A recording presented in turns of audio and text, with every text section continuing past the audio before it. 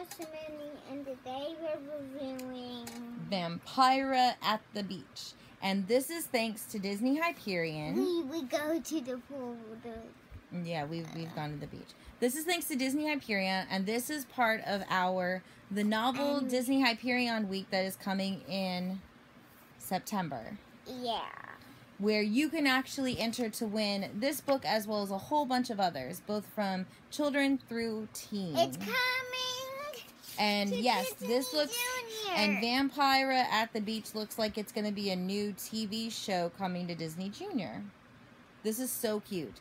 It's basically a fun day at the beach, but with a vampire. With monsters. They're all monsters. So, can you show us a page? Yes. Mystery page. I'm not allowed to see it. Okay, yeah. That's why it's called a mystery page.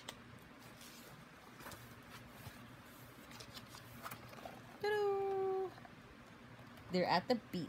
Can they see it? Yep. And it's hard to be good at something new. This is so cute. It's got some very cute little drawings, lots of colors, an easy to follow story. It's really cute. I think we can't wait for the TV series to start, Can right? I put it down now? Mm-hmm. And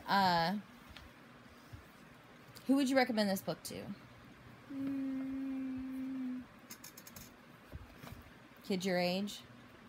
I would say yeah. I would say six or 7 and under would be pretty good. So I think that's about the age group to Disney Junior. Can you thank Disney for sending you the book?